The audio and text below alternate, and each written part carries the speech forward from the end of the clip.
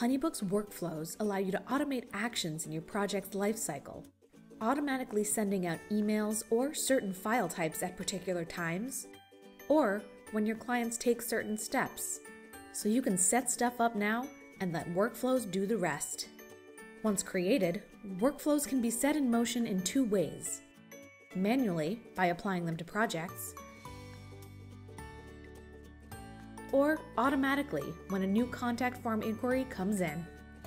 Before creating a workflow, let's go over the elements of workflows that you'll want to either have in place or understand the function of. First, your templates. Workflows can utilize email, brochure, and questionnaire templates in their actions, so double-check that those are ready to roll. Now, a quick overview of how workflows work. Each workflow will contain one or more steps, with each step consisting of an action, the thing that happens in the step, a trigger, the event that causes the action to happen, and the amount of time between the trigger and the action.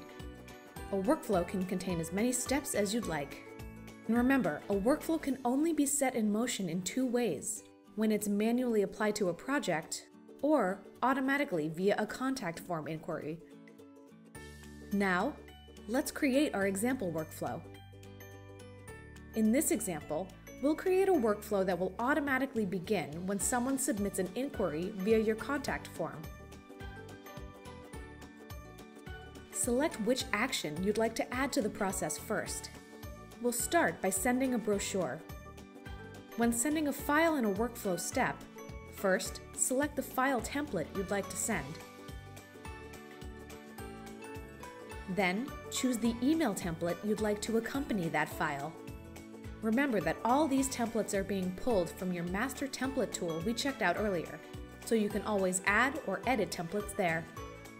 Now, choose when you'd like this action, the brochure and email being sent, to occur, and what trigger makes it happen. We have a wide range of triggers to choose from. For example, you can have actions happen a set amount of time after a step is taken or payments are made on files, after projects have been moved to the completed stage, or before or after the project date.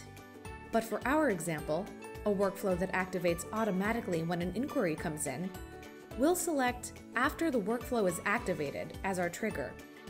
That means as soon as the workflow is manually or automatically applied to a project, the countdown to the first action will begin. Or, as we'll set up here, you can choose 0 days between the trigger and the action, which will cause our brochure and email to be sent immediately upon an inquiry being received. Finally, choose whether you'd like this action to trigger automatically, or if you'd like to approve the file and message before it sends. If you'd rather approve, you'll see a task appear in the task list for the relevant project, due on the date that the email and file are scheduled to send. If that's all your workflow needs, great!